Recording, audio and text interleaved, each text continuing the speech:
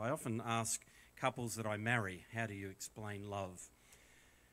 And most people have difficulty doing that. I'm sure all of us would have some kind of difficulty trying to define love. And I think that's because when we're trying to define love, what we're trying to do is to define God, because God is love. And maybe our brains are not quite big enough to describe God or to define God in any way. But over the last 3 months, we've been looking at this series called To Know Him is to Love Him. And it's looking at the attributes of God. And today we're coming to the final one of these attributes. That does not mean that we now know everything there is to know about God. It's just a very brief kind of introduction. We've looked at 9 different attributes of God. Today is the 10th message in this series. And but I pray that as we've gone through, that your desire for God has grown as you've come to understand who He is. And that the more that we get to know, the premise of this series was that if we can at least understand who God is, at least get some kind of idea about what He is like, then at least what we can do is begin then to desire Him more and become like Him. So to know Him is to love Him. But I'm hoping that this series has just been the kind of starter for you, the appetizer, the entree, for you to want to actually explore and to desire Him and to know Him even more. I think it was A.W. Tozer, who probably forgot more about God than I'll ever know, who made this statement. He says, "I can no more do justice to the awesome and wonder-filled topic than a child can grasp a star. Still, by reaching towards the star, the child may call attention to it and even indicate the direction one must look to see it. And so I stretch my heart toward the high, shining love of God so that we may be encouraged to look up and hope." A beautiful statement. So as we look up this morning, we learn that love is the supreme expression of God's personhood, and it flows out of His goodness. It affects every other attribute that we've been talking about. And if you take love out of the picture, none of the other attributes even make sense. Because when you think about it, the fact that God loves us is the very reason that we exist in the first place. His power is the how of creation, but His love is the why of creation. His power is the how, but His love is the why. And love flows from Him as the pure river of grace and mercy without detracting from anything or any of His holiness, any of His other attributes, any of His righteousness.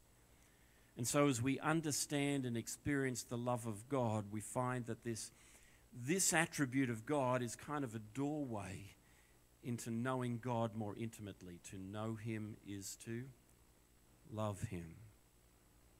And each of the topics that we've discussed over the last few weeks, as I said, are fully expressed by God's love. For example, we talked about the fact that God is all-powerful. The word is omnipotent. Okay, just a test. Okay, as a school teacher coming out now. It's God's absolute power, but God's absolute power is unleashed and motivated by His love on our behalf. His omniscient God, or the omniscient God, His all-knowing ability. God knows all things. He knows everything there is to know about us, and He still loves us the same way. The omnipresent God. We can count on God's love to be with us no matter where we are. He is with us in all places at all times. He loves us wherever we are.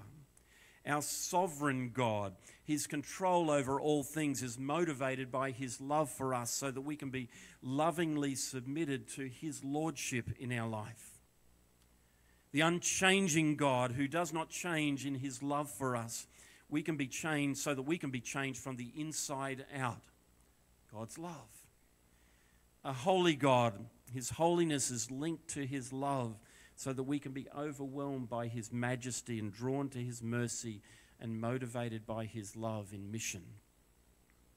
Our righteous God, He expresses his love for us in his actions, and so that we might be inspired to respond in love by righteous actions as well. And then last week we talked about that God is just. He's fair. He expresses his love for us in the sacrificial death of Jesus Christ, perfectly balancing love and justice together. So what does the Bible say about love? In fact, it may not surprise you, but that love is mentioned a few times in the Bible. In fact, in the New Testament, they use 3 different words that are used. In fact, there are a number of other words as well, but these ones are probably the most common. Eros is that romantic love. It's from where we get the word erotic from. It's that kind of romance you have, love for your spouse. Phileo is brotherly love. It's the love you have for friends. But the love that God has for us is agape love.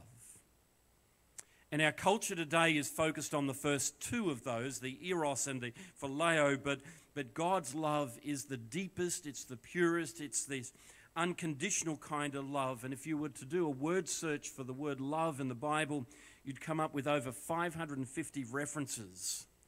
I'm not going to read them all to you this morning, okay? But I'm going to give you some of them that express the love of God. Just dwell on these just for a moment. Zephaniah 3:17. The Lord your God is with you. He is mighty to save. He will take great delight in you. He will quiet you with his love. He will rejoice over you with singing. Psalm 36 verse 7. How priceless is your unfailing love. Isaiah 38, surely it was for my benefit that I suffered such anguish. In your love you kept me from the pit of destruction. You have put all my sins behind your back. One of my favourite verses in the New Testament, 1 John 3 verse 1, reminds me of custard on apple crumble. How great is the love the Father has lavished on us. Now you're thinking about it, aren't you? That we should be called the children of God. And that is what we are. God's love lavished on us. Homemade custard. Psalm 63 verse 3. Because your love is better than life, my lips will glorify you. And of course, John 3:16. I'm sure you've heard this one before. For God so loved the world, that he gave his one and only Son, that whoever believes in him should not perish, but have everlasting life. And we could go on and on and on and on, listing the verses that talk about the love of God. And we would still not understand it fully, still not comprehend what he's done. But without a doubt, this attribute of God is probably the most widely believed about God. In fact, even non-Christians believe that there is a God who loves. Well, in fact, they ask the question, don't they? If there's a loving God, why does he do this? If there's a loving God, why does he allow this to happen? But there's a common but wrong take on God's love as well, because here's the statement I hear in various forms from time to time. It just simply says, God's love means that everybody's going to go to heaven. Now, I want to say right up front, that's wrong. It's not true. But that's the kind of sense that we have. Many non-Christians have the idea that when you get to heaven, they're going to greet Jesus at the pearly gates, and he's going to say, wow, you've been a pretty good person. Come on in. Welcome. And that's the heresy of what we call universalism, which sounds attractive, that there is this God who's just going to welcome everybody into heaven regardless of what they've done, but it's at odds with the Scriptures. So we talked about last week the fact that God is completely fair. He's laid out the pattern of behavior. He's laid out the way that it works, and he will be always just and fair. And only those who've put their complete faith and trust in Jesus Christ will be saved. So what is the love of God? How can we define it? Because human love is often a response to the conditions that we find ourselves in, or the circumstances that we're in. And we love because someone pleases us in some way, or we love because we find someone attractive, or we love because somebody makes us laugh. But by contrast, God's love is not like that at all.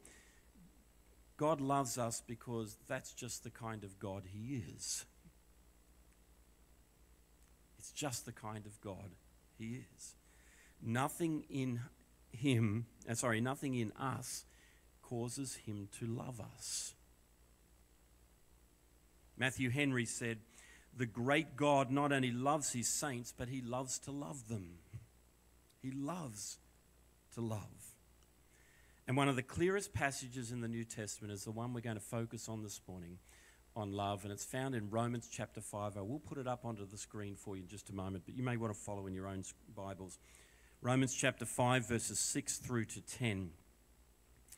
And in these verses, Paul focuses on the death of Christ as the supreme manifestation of God's love, the supreme example of the love of God. Here's what he says in Romans chapter 5. "You see, at just the right time, when we were still powerless, Christ died for the ungodly. Very rarely will anyone die for a righteous man, though for a good man someone might possibly dare to die. But God demonstrates His own love for us in this: while we were still sinners, Christ died for us. And since we've now been justified by His blood, how much more shall we be saved from God's wrath through Him? For if while we were God's enemies we were reconciled to Him through the death of His Son, how much more, having been reconciled, shall we be saved through His life?" I think those last couple are a little bit different what I've read out. But we're going to break down this passage of Scripture, and we discover that there are 4 truths in here about who we are. Now remember, this is about the love of God for us. And the first thing we discover is that verse 6 says that we are powerless. Powerless. And to say that we're powerless means that we can't change our basic nature on our own. We have nothing in us that has any ability to change our basic nature. The word in the New Testament is often used to describe the sick and the feeble, to those who've been wiped out by some kind of disease. They are powerless to actually do anything about themselves. It's kind of this picture of, somebody drowning and trying to rescue themselves by pulling themselves up by their hair. Anyway, some of you might have better chance than I do, okay? It's also used in the term of some kind of moral sense to denote an inability with regard to any kind of duty. And specifically, it means that we have no plan or no power to come up with a plan to justify our own selves. We have nothing in us that can deal with the basic nature that we have. Left to our own devices, none of us is able to do even one thing that is able to please God or to achieve salvation. We are completely powerless. That's what we were like. And then in verse 6 he talks about ungodly. It means that we have no desire to change in the first place. So not only do we have no ability to actually change our lives, we actually have no desire to change our lives. We're not only helpless, but we're also vile and obnoxious. The word ungodly indicates that we're both irreverent and impious and have deliberately withheld from God what is rightfully His. We are ungodly. So there's no ability for us to actually do anything about changing our lives, but also no desire in us to even want to change our lives. The third truth is found in verse 8. It says that we are sinners, meaning that we are desperately in need of change that we can't make and we don't want to make. We are desperately in need of a change that we can't make and we don't want to make. We are neither righteous nor good when Christ died for us. We had totally missed the mark. And then if you jump across to verse 10, the fourth phrase is even stronger. It says that we were enemies of God. Because of our powerlessness, because of our ungodliness, because of our sinning ways, we were considered not friends of God, but enemies of God. Which, by the way, is not a very popular kind of teaching today, especially when we're focusing on God's love. But Ephesians 2 verse 3 adds to this, that says that we were by nature objects of God's wrath. We're his enemies. And the truth of the matter is that we have willfully rebelled against God's commands. We've broken his moral laws. We've acted in total defiance of his known will for us. And you may wonder, why are we talking about God's love and then talking about our condition? Why are we focusing on that? Because here's why. That's what the Bible teaches. And it helps us to see God's depth of love for us. Because if that's the state that we were in, and God demonstrated his love for us while we were still in that kind of state as powerless, ungodly, sinners, and enemies of God. And it helps us to see that we have no claim on God's love. We can't say we deserve it. We can't say that we've earned it in any way. Sin has so infected our lives that it has distorted even the things that we think are a kind of beautiful. Here's what sin does, and I don't know whether this is a word or not, but I'm going to use it. It uglifies everything it touches. By the way, it is a word. Okay, I checked. It uglifies. Isn't that a great word? See, here's the thing this morning. There is no reason for God to love us. There is no reason for him to do that except this. That's the kind of God he is. God is love. And he loves us because God is love, and he can't help loving us even when we're his enemies. His love is greater than our sin, and he loves us in spite of our sin. And by the way, if you find all this a little bit discouraging this morning, remember this: if God loved you only when you're lovable, when you stop being lovable, that means God would stop loving you. God loves us in spite of our unloveliness. God loves us even despite the fact that we were powerless to do anything about ourselves. In fact, we have no desire to do anything about it.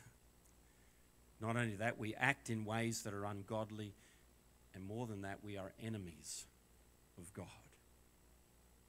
And we can count on God's love because it doesn't depend upon us. So I want to talk to you this morning about God's unconditional love, because this passage of Scripture describes what God has done given the state that we were in.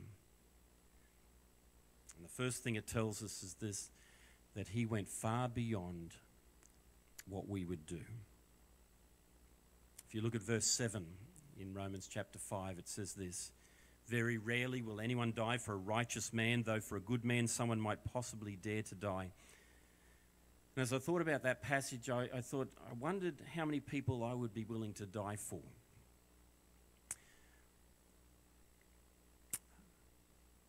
You're thinking, as the pastor, it would be for everybody here, wouldn't it? Sorry. In reality, there's probably just a handful. And some would be higher priority than others, all right? You'd have to work out where you're at, okay?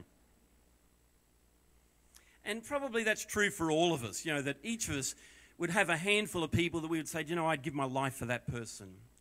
And generally they're people that are, kind of related to us in some ways.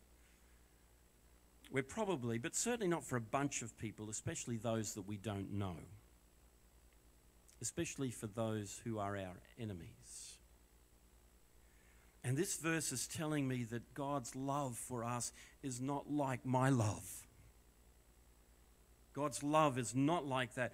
You've heard of examples of people, I'm sure, in war times where people have dived on a grenade, for example, to protect people around them. But But God's love is even greater than that. God went far beyond what we would do. We would never, ever think of doing what God did for us. So he did what we would never do. God demonstrates his own love for this. Here's what he did, verse 8. While we were still sinners, Christ died for us. And the emphasis in that verse is on the word sinners. It wasn't while we were his friends. It wasn't while we had our lives all together, God decided he was going to kind of bless us on top of that with the custard on the top. He did it while we were still sinners. And the wonder is not that Christ should die for us. The wonder is that he would die for us while we were still his enemies, while we were still in rebellion against him. He didn't die for his friends. He didn't die for his friends. He died for his enemies. He died for those who crucified him. He died for you and I while we were still his enemies. And if you're ever tempted to doubt the love of God, just go back to the cross. If you ever wondered whether God really loves you, just go back to the cross. Because on the cross, he demonstrated his love for us. And think about it this way. If God loved me enough to give his son to die for me while I was still in rebellion against him, surely he loves me enough to care for me now while I'm his child. If his love was so great that he would do that while I was his enemy, surely now as a child of God, his love is even greater. Having given such a priceless gift of his son, he will most definitely give all that is consistent with his glory and my good. And let me just add an aside here this morning that I touched on last week. I shared with you that God is just, and he must, because that's his nature and character, punish sin and always act in a fair way. And sometimes we think of God's unconditional love as something that means he'll not punish our wrongdoing. He could never send people to hell because he's a loving God. I want you to get that thought right out of your head this morning. Because it's God's love, unconditional love, that actually means that he must punish sin. He must discipline us because he perfectly balances love and justice in the cross. God's love for us means that he cannot simply allow us to live in disobedience. He must punish sin, but remember, he has provided a way for his love and justice to mesh perfectly in Jesus Christ. And that's through faith in Jesus alone. That's what God did. And that's how much he loves us. This series, by the way, friends, has always been about what's our response to the attributes of God. It's not just getting to know who God is, it's about how we respond to him. You know, biblical love always leads to action. Love is always complete alone. It requires some kind of commitment, some kind of movement. It's impossible to say that you love someone without demonstrating that love in tangible ways. And God loves you so much that he was moved to action. He did something on your behalf. John 3:16 tells us that. For God so loved the world that he gave. God so loved the world that he gave. Love always gives. Lust always takes, by the way. Lust is all about getting what I want, getting something that meets my needs. Love always gives. Love always gives.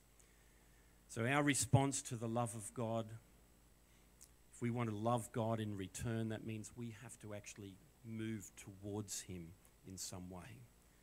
Here's the first thing I want to share with you. I'm going to give you 6 of them fairly quickly this morning as we wrap up. In response to God's love, we ought to love him wholeheartedly.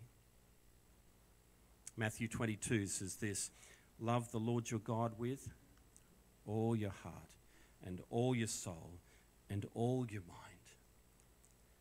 He says this is the first and the greatest commandment.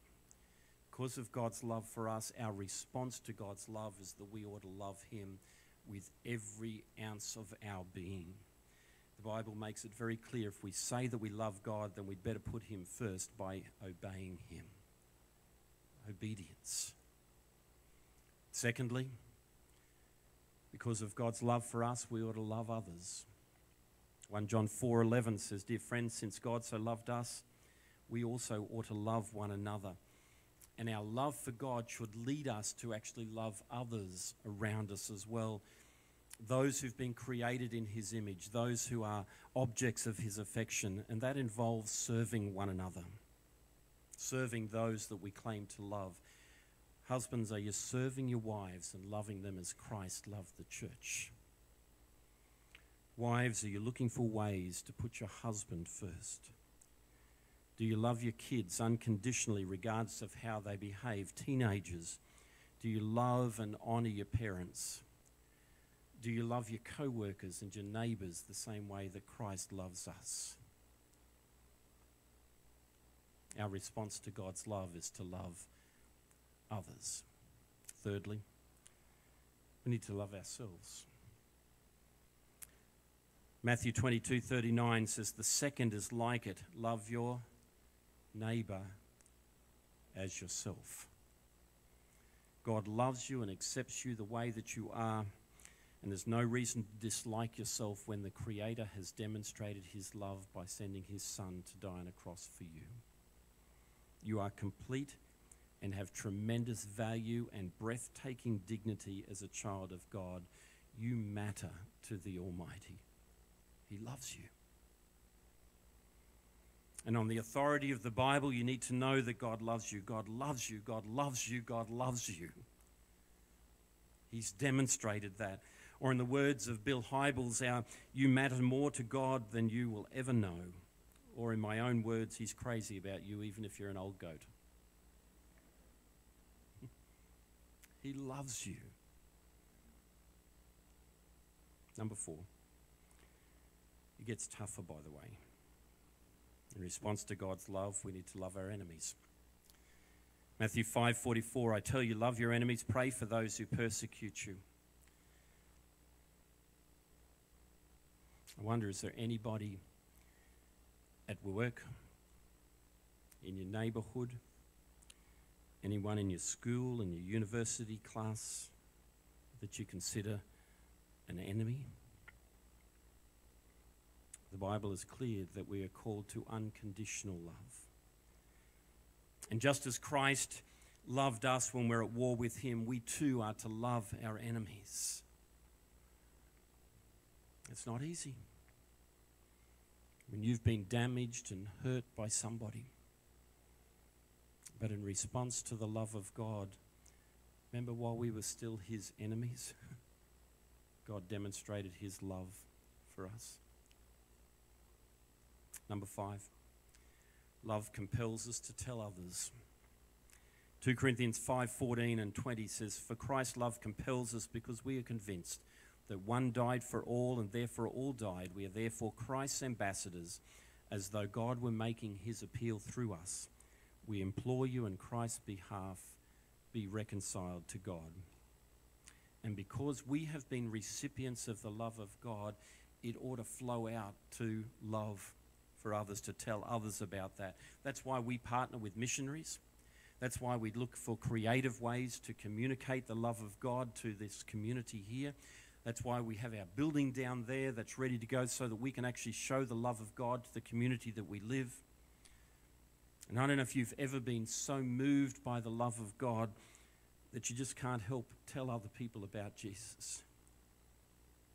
If not, don't try to fire yourself up with becoming more evangelistic. Take yourself deeper into God. Spend some time in an intimate relationship with God. It was Joe Aldridge, I think he I can't remember the book that he wrote on evangelism, but he said, evangelism is what spills over when we bump into someone. Evangelism is what spills over when we bump into somebody. So allow God to fill you up to the brim, that as you bump into people during the week, God's love is flowing into their lives as well. And finally, love calls people to salvation. In the passage from Romans 5 we looked at earlier, the word for, F-O-R, is used 4 times. Okay? And that meaning is so broad, but the English word actually doesn't kind of summarize it real well. But here's how it should be translated. It's for the benefit of, or on behalf of, or instead of. And when the Bible says that Jesus died for you, it means that he died on your behalf. He died in your place so that you can enjoy all the benefits of being with him. So if I paraphrase Romans 5:8, God demonstrates his own love from this: while we were still sinners, Christ died instead of us for our benefit and on our behalf. That's what he did. Our loving God. God is love. I think one of the greatest passages of Scripture that I see talks about the love of God is found in 1 Corinthians 13. It's often read at weddings. I'm going to read just verses 4 to 8 for you this morning.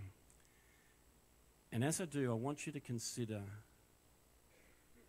this truth. God is love.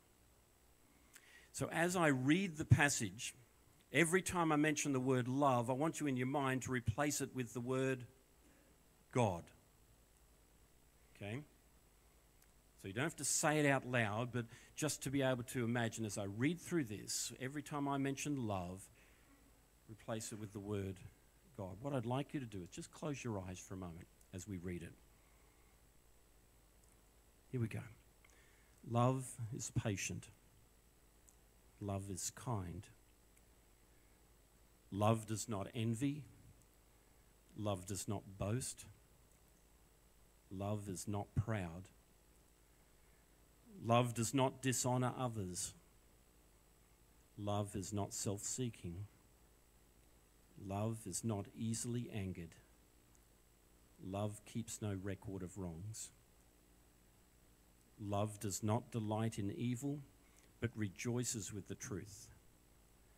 Love always protects, always trusts, always hopes, and always perseveres. Love never fails. Open your eyes. God is love. God is love. And that's great. But love is one of the moral attributes of God. For those who've been a part of this series, understand that there are non-moral attributes and moral attributes. Non-moral attributes are those which belong to God alone. He alone is all-powerful, all-knowing. He alone is able to be in all places at once. But there are some moral attributes of God that he calls us to emulate. That God is holy, therefore we are to be holy. God is righteous, therefore we are to be righteous. God is just, therefore we are to be just, even if it's a lesser means of that. God is love, therefore we are to emulate his love. So here's what we're going to do. I'm going to read that passage again.